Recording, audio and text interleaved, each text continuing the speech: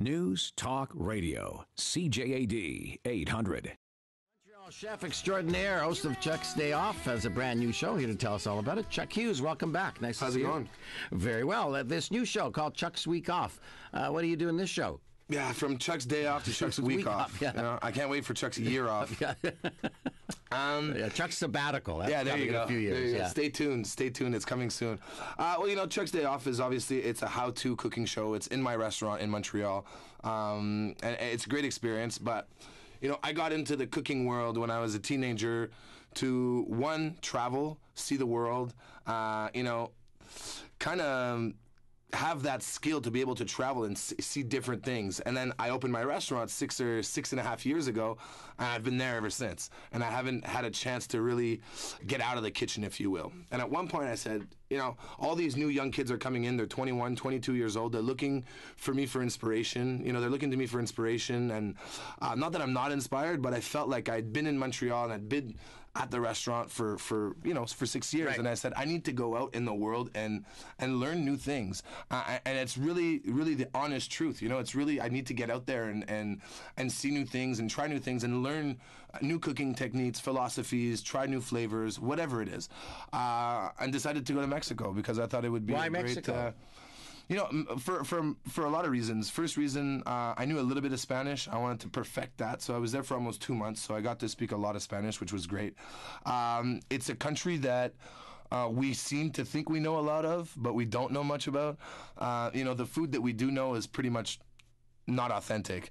The hard shell tacos, and it's basically coined as mostly as fast food and unhealthy food, which is totally is not true.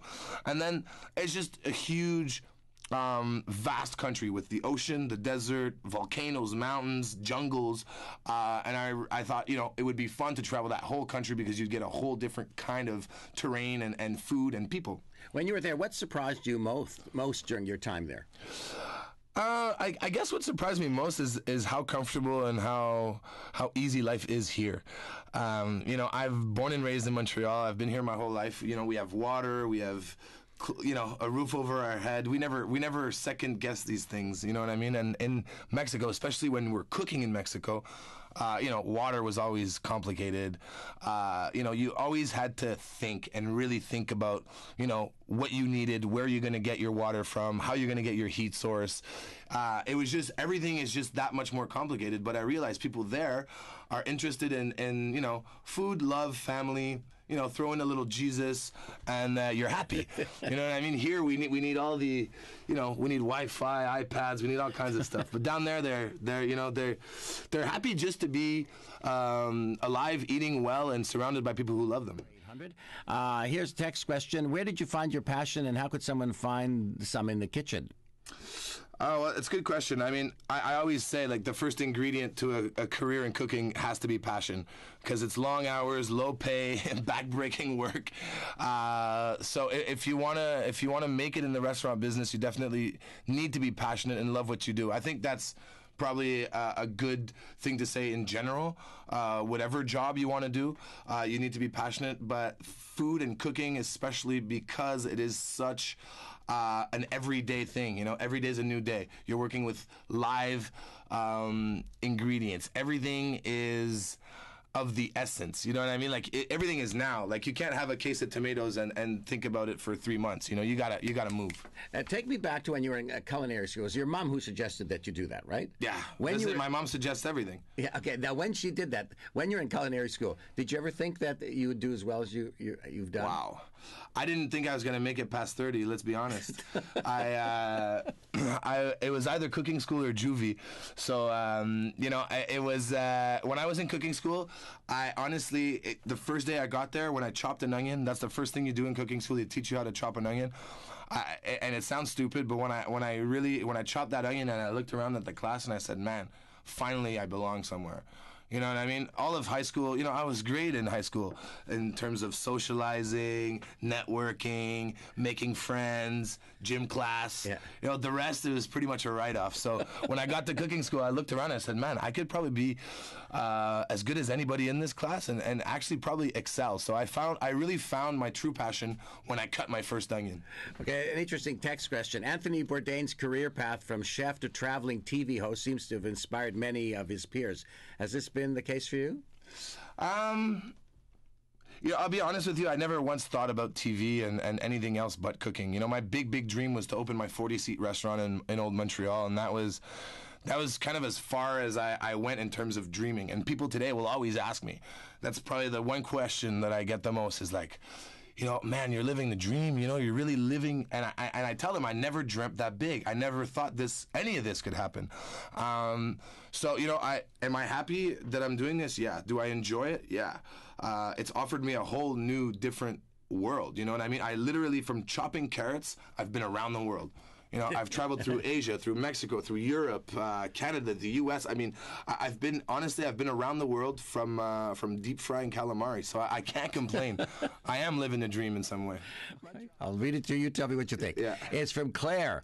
Claire says, if the three major party leaders walked into your restaurant today, what would you serve each one of them if you were given the option to choose for them, and why would you choose that dish? First of all, I don't think that any of those guys can get in, to be honest. But if they were there, the thing with me is I'm not very political, to be honest with you. And the honest answer is people are people. No matter what political party they choose to stand behind, they deserve to eat. All right. What's your absolute favorite dish to cook and why? Ooh, good question. Favorite thing to cook? I mean, still to this day, shucking an oyster is probably the most favorite thing. I just love to do that. But probably searing a piece of fish. Very simply, just searing a piece of fish. I still get great pleasure no matter how many times I do it. A really hot pan, some hot oil, and it's really that sizzle that it's an addiction. When you hear that sizzle, I just love it. So that's probably one of my favorite things. Another text question. Every time I see Chuck at one of his restaurants, he's busy doing everything but cooking, cleaning fridges, wiping down counters, doing all the stuff you never see on TV. He's like the Mr. Clean of chefdom. By the way, at dinner at his new place, Bremner, it was one of the best meals I've had all year. Okay, who is this person, and are you married? Cleanliness is next to godliness. That's what we don't show on TV, and that's the one thing that people don't understand is cooking is all about cleanliness. It's the first thing. It's the first step to everything. You always have to be clean, and it's funny because but all chefs don't think like that, do you? They should. They should. I mean, and all the good ones do. I mean, it's a big part of the business. I mean, you're people are there to eat your food. The most important thing is to be clean, to work in a proper manner, and to have everything on ice. Sick. Yeah, exactly. Refrigerated, cross-contamination. There's a whole bunch of things, and that's something that we take very, very seriously. And that being said, at the restaurant now, because I'm kind of in and out all the time, the guys really take care of the food. So I can't, even if I want to get in, they nudge me out of the way. They're like, chef, get out of here. This is my station. They have pride and ownership of their station. So it's hard to sneak in there. Once in a while, to make a poutine or whatever, I can sneak in, but it's hard. I mean, I'm doing the dishes, which is, by the way, very, very important.